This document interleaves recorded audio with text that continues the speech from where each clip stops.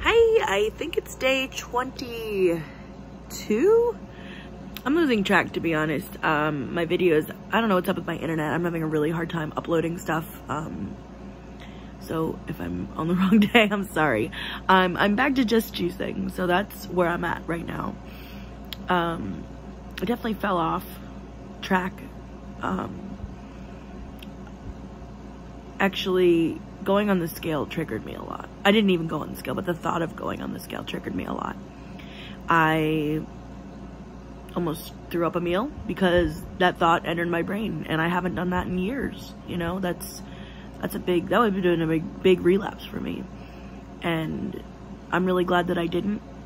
And that's why I'm back to juicing. I had to convince myself not to, because I sing and I love myself, you know, and that's not something that you would do if you love yourself. So it's been an emotional whirlwind.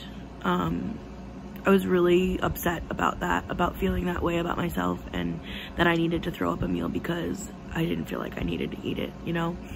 So going forward, which is the only way I can flip and go at this point, I'm going to eat like I love myself. And for me right now, that means juicing, because I want to detox, and I like the way I feel when I juice. You know, it's not just about losing weight, it's about how I feel, and I know that my body thanks me for it. I eat some foods and I feel like shit, and I don't like feeling like that. So I'm grateful that I have a juicer that works, and I'm grateful for fresh fruits and vegetables, and I'm just grateful for life.